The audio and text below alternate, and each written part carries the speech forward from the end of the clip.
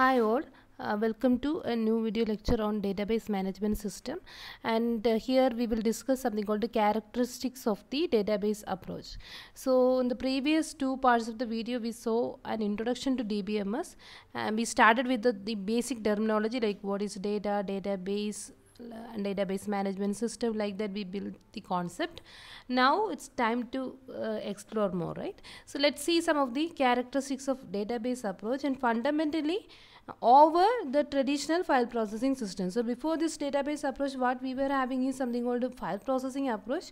So before moving on to this characteristics of DBMS, database system, let's explore what is file processing approach. Okay, so this is something I already told you. So because before this database management system, that concept and all, how we are handling data, right? So what we will be doing, so we can simply keep them in some Excel sheet or in some files, and we can do this processing of the data in a manual manner, or you can have some simple programs which can process the data, but they are working like in an independent way. It's not like a DBMS. So it's a means what we are thinking is something that happened before that DBMS approach. So okay, so where data is handled in files and we are making use of them, so something like that. So we can call it as a traditional file processing system, as the name says that it is something before this database approach. Here each user defines and implements the files needed for a specific software application as part of the programming the application. So whenever he is programming a particular application, he will define as well as he will implement the data needed for him, like the in the form of, so as the data is huge in size, he will keep the data in a file and he will take the data from there and he will process over it. Okay, the normal application which are processing over files. So that is what they are explaining here. So for example, one user can be the grade reporting office user. So as the name says, he is supposed to report the grades, right? So he may keep files on students and their grades. So what is the data available with him? He will be having a file of student data and their grades. So whenever a particular student name is given, say, he is supposed to report his grades and other information. Okay, all right. So that is the only thing this particular user or the application program representing this user is doing. Okay, and there is a second user as an accounting office user who may keep track of the students' fees and their payments. Okay, so this is another one. So for the same organization, we are using this account office user program also, and which is exclusively for handling students' fees and their payment details. Okay, so we will get it. We can track the whether a particular student paid the fee or not, and what about its fee waiver, and all other things will be kept here. And now if you are looking at this, whether it is grade reporting office user or account office user, both of them are commonly using something called the student data, right? So student data is something common for both, and the first one is processing student data for reporting that grade information, where the second one is processing student data for handling this fee and their payment details. Okay, so this is something common. So why we have to keep, so but these programs are something they are working independently, right? So both of them will be keeping their own local copy of the same student information and they will process. So that is the idea, the normal programming approach, you know. So although both users are interested in the data about students, each user maintains separate files of the same data, right, and programs to manipulate these files. So because each requires some data that is not available from the other user's file, right? Yeah.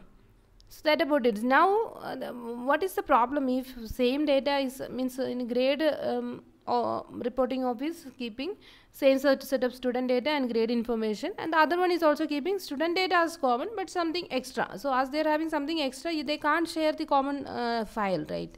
So that is a problem. Now if there is any update happening for this student data, a new student is getting added or a particular student is address changed and all, we have to ensure that the change is updated in both files being kept by the grade reporting office and accounting office or some other user programs also, right? So that is a kind of difficulty we are having, and also maybe during that fee payment something the one person changed his address, whether this change in address reflected to the other file also, that also we have to ensure.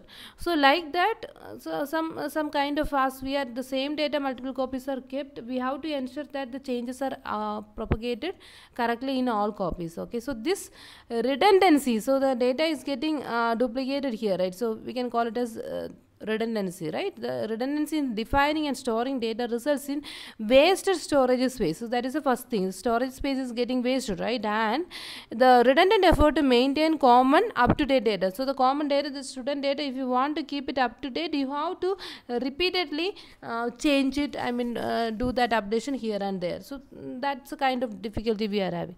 So in the database approach, a single repository maintains data that is defined once and then accessed by various users repeatedly through queries, transactions and application programs, right?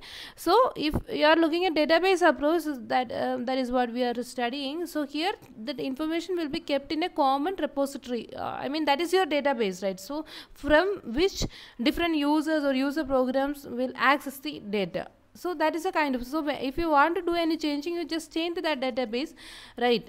So that everybody will get that update. You don't have to change it in multiple files. Okay, so that is what we are trying to convey. So hope you get an idea about this file processing approach. Now let's see more characteristics that makes this database approach different from file processing approach. So the main characteristics of the database approach versus the file processing approach are: first one, self-describing nature of database system, insulation between programs and data abstraction. This is something available in database approach, not in file system. Right, file-based approach. Support of multiple views of the data, that is another one. Sharing of data and multi-user transaction processing. Okay, we will explore one by one. The first one is self-describing nature of the database system. This is something that we already saw in our previous video. You know, in database approach, along with the actual data which is kept in the database, we will maintain its description also, right? So the database itself is describing itself. So that is what we call a self-describing nature of the database system. The database will describe itself in the form of metadata. So that extra data about data is what we call as metadata, and that we will keep in something called a database catalog. So that is going to do this. So the structure information is now clear for everyone, right? So by looking at this DBMS catalog, we will understand exactly what kind of a data it is. What about the data types? What are all the constraints over the data? How much space being used by the data in the hard disk, from which location to which location? Like that, in minute way, we will keep this description of the data, right? The database system contains not only the data base itself, but also a complete definition or description of the database structure and constraints, right? And this definition is what we call as a metadata stored in the DBMS catalog, which contains information such as the structure of each and every files used. File means that collection of data, the type of the data, the storage format of each of them, and various constraints on the data. The information stored in the catalog is what we call as a metadata, and these terminologies and all we are already familiar, right? A general purpose DBMS software package is not written for a specific database application. So this is the main thing. You know, if you are looking at the file processing approach, for each application program, it is having its own file of data. So data and application program. So it is something specific purpose, right? So for a given application, say that grade reporting, we are having our own application program and we are depending on a common file for it, right? That file is containing the student data as well as the grade information. And for that accounting office program, we are using another software that is specific to that particular application, which is supposed to do this report this payment information and all. So fee collection, everything it will take care. So that is a specific purpose for it, right? And for that we are maintaining a separate file of student data, their fee collection status, etc. So that is how our file processing approach is working. But here if you are looking, DBMS, you know, database management system, which is a software that is used to interact between this user and the actual database. So this is something that sits between the user program and the actual database that is kept inside the storage medium, right? And this DBMS software, if you are looking at it, it is not specific purpose like the file processing application. It is general purpose. Okay, so in the sense, the same DBMS software you can make use for a number of applications, whether it is that grade reporting software, or it is that payment information kind of software. Both of them are making use of this. Yes, that about it. The DBMS software is general purpose in nature, means we can have a common DBMS software that will work for different application, not only the two we explained, whatever it is. Okay, so for the entire organization, maybe for the university, we can keep a university database and a DBMS software, and this DBMS software, this will work fine with whether it is university database or an employee database or some other kind of database. This DBMS software is something general purpose. That is what we are trying to say, and it will work common. And again, within this university application itself, whether it is grade reporting, fee payment, whatever it is, this DBMS software is something common. Okay, and it refers to the, so how this general purpose DBMS software is working. So if it is not a special purpose, right? Special purpose means for a particular application, what is the kind of data I need, accordingly I will define my files, right, and I will be referring it. So that is special purpose application development. So when it comes to general purpose, it should work for any kind of data, right? So how it is working, how this DBMS software is going to work with any kind of data, the catalog is going to help for that.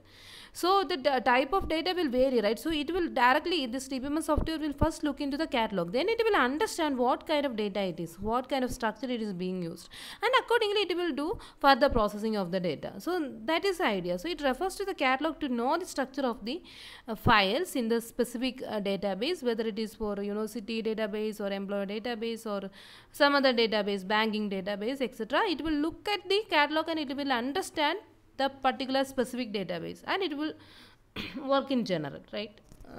In the same way, it will work for both database, right? So just type and format of the data it will access. So in traditional file processing, this is not possible, right? So we need it separately. The data is to be defined. The data definition is typically part of the application program itself.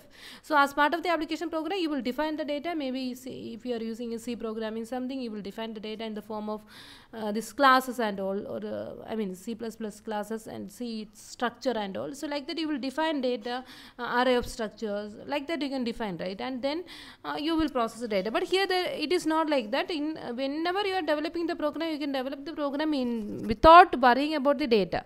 And for accessing the data, we have some backend part of the software. So in typical industry, we use the term front end and backend, right?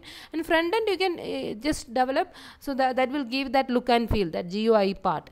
And the backend software will try to interact the database through this DBMS, database management system software. Okay, and anyway, for this particular application, you don't have to define the data as part of it. Instead, with the help of DBMS software, you will access the actual database. Actual database data will be defined separately.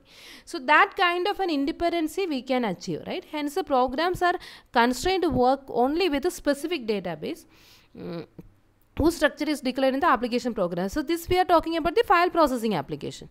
But in the DBMS approach, it is different, right? It is general purpose. So hope you get the idea. So what we are trying to say, so we want our applications to be general purpose, right? So whether it is whatever it is, so that the same thing you can make use for a number of applications. So now this DBMS software is such a general purpose software, so that this will work fine with the any kind of database, right? So how it is making this general purpose possible, that is with the help of this catalog, because whenever you are defining the database, along with the database you will define the catalog also. So by looking at the catalog, it will understand the structure, and accordingly it will work for that particular specific database. So that is the idea. In file processing, it's not possible.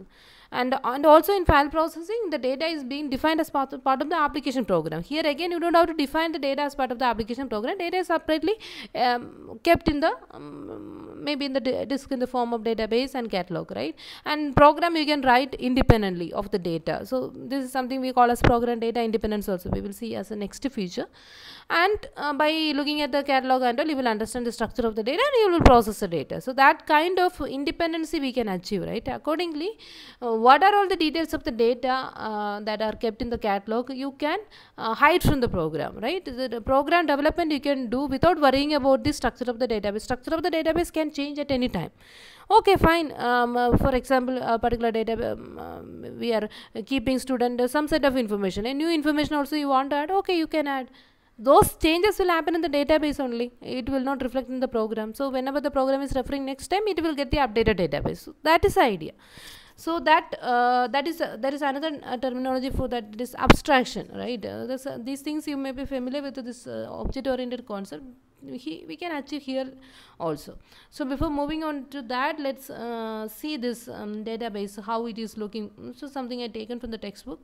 So a sample database is given here. This same example we will refer for multiple for explaining multiple concepts. So this get an idea about this database. In your textbook also they are taking this as a reference, and many concepts they are explaining with the help of this. So this is something called a student and course information database, where the student and course, as name says, are kept, right? So there is a student database which is containing name of the student, the student number or roll number, the class where he belongs, the major, the main course he is studying, like computer science and all. Okay, and there is a course database where we are keeping. So here the database is visualized like a table. Okay, so this is one way of expressing a database. There are other ways also. So this is something easy for us to understand. So that is why they are giving the table kind of structure in rows and columns. Okay, and in course table we have a course name, some course code will be there, right? Like course number, what about the credit of the course, and in which department it belongs to, whether it is his department, maths department, or some other department.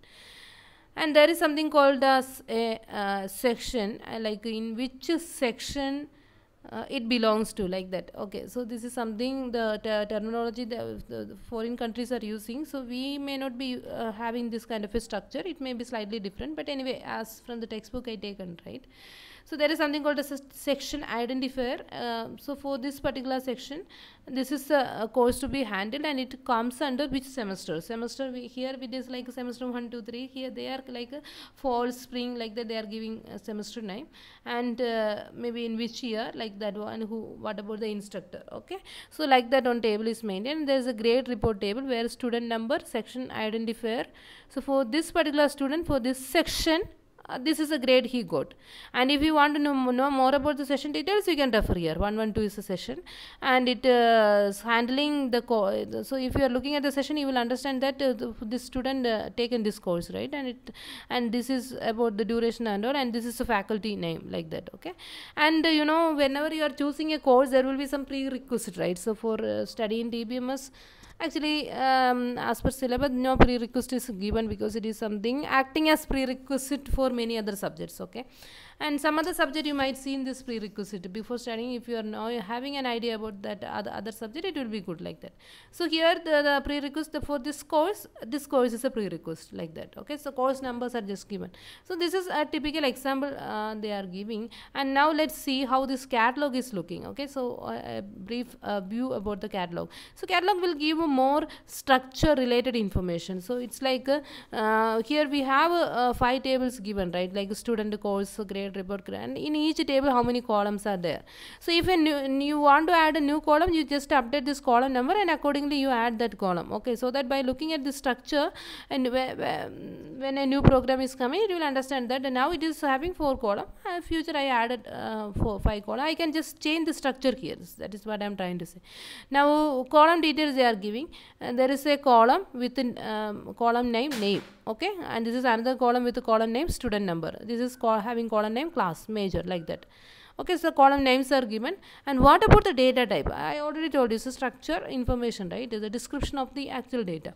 So this is containing character of length, the same maximum 30. Here about character of length 4, integer, like that. It may be trying to say like it is of some 1, 2, 3, 4 character followed by 4 numbers, like that. It could be like that. Okay, so major, it may be of some enumerator type, like CS, maths, like that. Different major streams are there. So this major type may be some enum type, like that. Okay, data types are given. Now what about this? So this is containing information about all columns, right? So in which database table or relation it belongs to.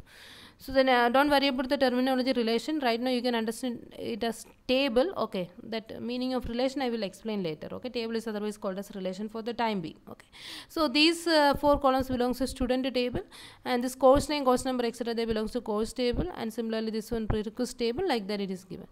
And some more details typically we will keep in catalog. It is like internal storage format of each record. Record is typically like maybe one unit of information, you can call it as a I mean one row you can call it as a record. Okay. So if you are looking at this this particular first row, if I am calling it as a record, some record of information, like it's having information about a particular student, I can say that is student record. Okay, so here the name of the student is like Smith, student number is 17, one class, like that. And in secondary memory, in the storage where you are keeping this information, so in that way it is stored. Like name, starting position in the record is 1 and the length is like 30. So if it is of some fixed size, it will go from 1 to 30. So that student number you can start storing from 31 the location to some 4 more location.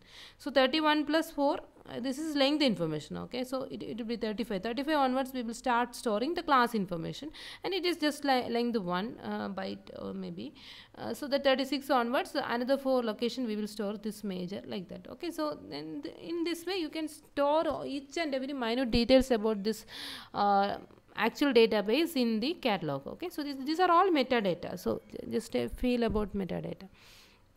Now, so that about it. Yeah, 3 more features are there. Yeah, let's see them quickly. Okay, so another one is the second feature. The first feature we saw is self-describing nature of the database, and that is what we achieved with the help of that catalog. That is what we see. And I already told you there you can get a feel of that independency, program data independency, right? So this is what I explained here mainly, the insulation between the program and data abstraction. So if you are looking at any database application, the actual application maybe that we use a terminology front end, something that you can develop without worrying about the actual data, what kind of data it is being used. The data will be kept in the backend, that is in the database, and to handle that database and query and take the data, and we will make use of the DBMS software. So that kind of a structuring we are having. So we have a very clear insulation between the application program and the data it is using, right? Is okay, and in between we have this DBMS software that will take care. Okay, so that is otherwise called the program data independency also. So if you, but it is not the case with the file processing. Hope you remember, for each application we have to define the data as part of the particular application, right? Here the structure of the data files is embedded inside the application program. So any change in the structure of the file may require change in the program also. So if we don't have this kind of an insulation or independency, what is the difficulty? Whenever you want to change the actual database structure, you have to change the application program also. But if they are different, you don't have to disturb your application program, because whenever it wants some data, it will refer the catalog, and that time that structure updates you are doing, right? That you can do at the catalog, and it will get the latest data, like that it will work. But here it is not like that. Whenever you are changing structure of the data, you have to change the application program using it also, right? By contrast, in DBMS, the structure of the database is kept in the catalog separately from the access program, and this property is called a program data independence. The program and the actual data or the database is kept in isolation with each other, right? And the characteristics that allows this is something called data abstraction.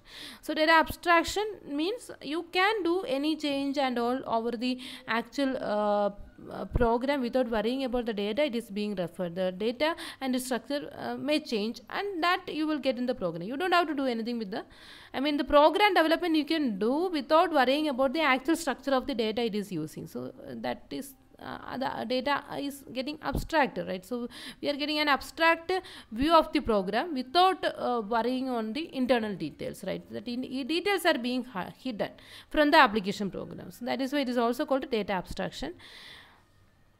A DBMS provides user with a conceptual representation of the data and does not include the details of the data. Details of the data is there in the catalog. So that is not part of the user. So DBMS user is concerned through DBMS software, he will get the structure and it will take care. Okay.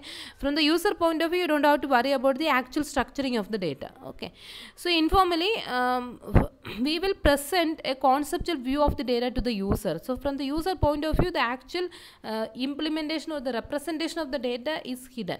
So instead we will give a conceptual view of the actual database to the user, and that is what we are achieving with the help of data model. And there are different data models, and entity relationship model is on popular data model for this conceptual data design. Okay, so anyway, data model itself we will see, and this conceptual representation is something that is achieved with the help of data model informally. Okay, so it's a type of data abstraction that is used to provide this conceptual representation. So it will model the data. It is simply just like this. So before starting house construction, we have something called a plan, right? So data model is like the plan. So with this plan, the developer will be communicating with the user. So he can't understand the actual implementation detail, but by looking at the plan as a user, we can understand, right, what we need, and he can give suggestions to the plan, and that will be modified, and accordingly the actual house construction will start. So similarly here also, actual implementation of the database you can start. Before that, you will have this plan, that is data model, and where you will work out whether this implementation like this is okay or not for the user, and if the user have some suggestions or not, accordingly you will change the data model, and you will do the further implementation later. So the data models uses a logical concept such that you can sometimes it will use this object, their properties and their relation, how these objects are related to each other. That may be easier for most of the users can understand that the computer storage concepts than computers. So the user don't have to worry about the actual storage details of the data that is hidden from the user. Instead, we will give a conceptual understanding of the actual data that the user can understand. That is through these objects, properties and relationship. Anyway, we will understand this in detail. We will explore this detail in our subsequent videos. So now this is the third characteristic. So the first characteristic we discussed is self-describing nature of the data, and then we saw the insulation between data and program and data abstraction. Now the third property is support of multiple views of data. You know what is a view? View is typically what we have our database, right? So let's take that previous example we taken. So this database all of you keep in mind. So here we have some 5 relations or tables like this, and at any time I'm not interested on these tables as it is, right? Sometimes I want to know details about a subset of students, maybe those students who are in having major CS. I want to know about them only, but in the student table it is as of now an instance is shown. More details will be there, like this table is supposed to hold information about all major, like maths and other departments. Okay, but I am interested only on a subset of data, let's say in details of the student who belongs to the CS major. Okay, so in that case I can call it as a view. So view can be a subset of the table, so it can be some subset of information. Here itself the course, I am not interested on this CS course details. Instead I am interested on maths, so that I'll be just referring this record only. Or if I am interested on CS, I will be referring these 3 records only. So I am not going to refer the entire data in the database. Instead I will be referring a subset of it. So this subset I can call as a view. Okay, now another thing is, sometimes I want to know so maybe it's for that grade reporting officer, he want to know the details of the student as well as he want to know some details of the grade. So I may be in need of, say, student name, student number, section identifier and grade. So he want to display like Smith has a grade of B in section 112, like that. If that is a requirement, in that case some information from the student table and some information from grade report together I want for a particular application, and that time again I don't have a table containing student name, student number, section identifier and grade, but I have 2 tables for that. So what I will do, I will take the columns student name, student number, section identifier and grade, and I will make a not a permanent table, but something like a virtual table. Okay, so I can call it also as a view. So view is either a subset of records I am having in the actual database table, or from multiple table I will take what are all the columns I want, I will merge and I will make a new virtual table kind of thing, and I will be calling it as a view. Hope you get an idea about this view. Now let's see for the, this is one example given in the textbook, like the grade itself, that transcript report where student name, course number, grade, semester, and some more informations are also there, like course number also. So from course table also they taken course number, so they can give a detailed report, like for this student, for this course with course number, this one he got this kind of a grade, like that he can give a very detailed report. Okay, so this is a view. This is not the actual database table that we stored, right, but instead it's a kind of virtual table. Okay, so this is a view. This also we want. Okay, we have a facility for this also, so that is another feature of database. Okay, and DBMS software, so that will take care of this. And another one is course prerequisite itself. We have a table, but we want to know the name of the course also. Hope you remember, in the table we maintain only course number and prerequisite course number. Okay, so this is another example for a view. So a view may be a subset of the database, like subset of records, like what we seen already, or it may contain virtual data that is derived from the database files, but it is not explicitly stored somewhere. A database typically has many types of users, and each one of them may require a different perspective or view of the data. And how this view is different, it can be a subset of the records of the given table, or it can be a virtual table kind of thing, combining columns from different tables, right? So user may be interested on something like that, so we should have a facility for providing multiple views.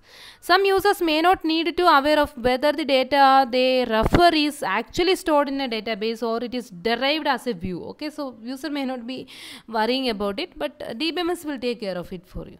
A multi-user DBMS whose users have a variety of distinct applications must provide facility for defining multiple views, like we explained.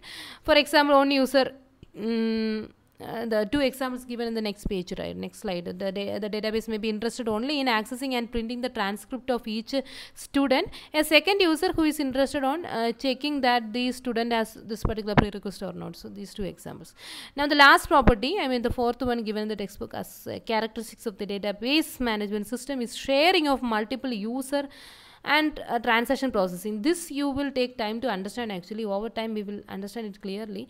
So the thing is that if you are looking at this IRCTC application or IRCTC database or some banking database, you know, thousands or millions of users will be trying to access the database at the same time, right? So that is something what we call as the concurrent access to the database. So when many people are trying to concurrently access the database, each one should get a feel like he is exclusively using the database, right? So when I am trying to book the ticket, if it is showing some change, like someone else is also trying like that, then I will not get a feel of whether. So if I booked a ticket, that should be exclusively for me. And when I am trying to for that particular seat in the train, if someone else is also coming, I also got the same seat. Like maybe such faults can happen if our DBMS software is not working in that way. Okay, so it should take care. So after making that reservation, it should ensure that only one person, and finally that thing is executed only by a single person. Let 1,000 million people try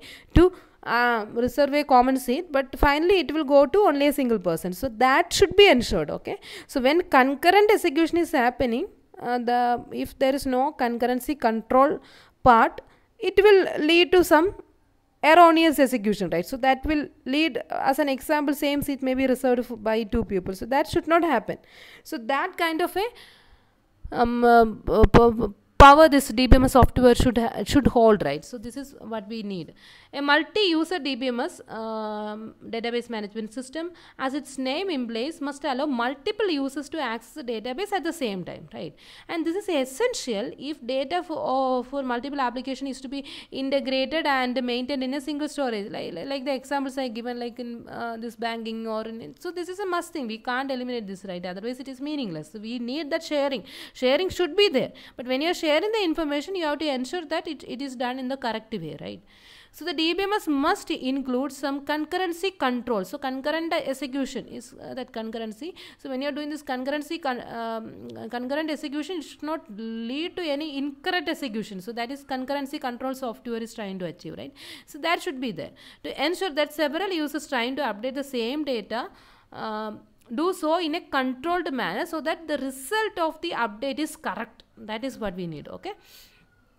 And for example, when the several reservation agents are trying to assign a same example seat on a airline flight, the DBMS should ensure that each seat can be accessed by only one agent at a time for the assignment of the passenger. Okay, let many people try simultaneously, that is okay. And final, that allotment should happen only for a single agent. Okay, and these type of applications are generally called online transaction processing application, because they are working in online, right? Online, many people will try to access the data, and this access that is happening in an online mode is what we call as a transaction. So it is more than a query, right? So a transaction typically means accessing the data, that's all. But you understood the context, right, where we are using that terminology. Okay, so that it has to be done in a so this online transaction processing applications are something a very important application to the DBMS software, and whether it is airline reservation or IRCTC reservation, banking application, everywhere you should this concurrency concurrent execution will happen, and there should be some concurrency control software that is implemented as part of the DBMS software.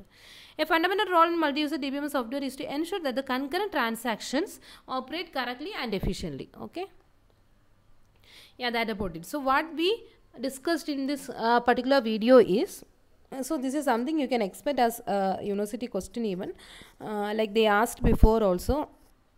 Explain the characteristics of the database approach, or how database approach is different from file processing approach, or compare between database approach and file processing approach. Like that, they can frame many questions, and you should be able to answer them with the help of this video. Okay, and first we started with the file processing approach, and you understand. I hope you got the idea. The normal program development that we done so far is actually like the student data management, everything you might have done through that C programming and all, and that time you were doing that file processing kind of application. Now we are shifting the way we are developing the program, and where we will make use of this database. We will define the database, everything, and then through that DBMS software we will interact with the database, and our application program we develop independently, and the front end part mainly, and the back end part through DBMS will try to interact with the database, and it will do what is needed for you. Okay, so that we are having all the benefits, like the data self-describing nature, that catalog is going to help what that data and program independency, right? So you can develop the program without worrying about the structure you will keep in the catalog. Okay, and that about it. And accordingly, another terminology called the data abstraction. Data is abstracted, abstract view of the data is being provided to the programmer, so you don't have to worry about the actual storage details. So that is the meaning. That is the kind of abstraction we attained. Okay, and the third one we discussed is about support of multiple views, and you understood what is a view, subset of the records, or it can be something that merged like a virtual table kind of thing, and how these views are handled. Okay, so that is another burden for DBMS, not like burden, it is mandatory, like otherwise it is meaningless. And also another one the DBMS is having over that file processing approaches, of course, that sharing of the data, and when concurrent execution is happening, that concurrent control schemes are also implemented as part of the DBMS. Anyway, this transaction concurrency control, those things we will explore more detail in our last module. Okay, everything we will see. Okay, thanks for watching.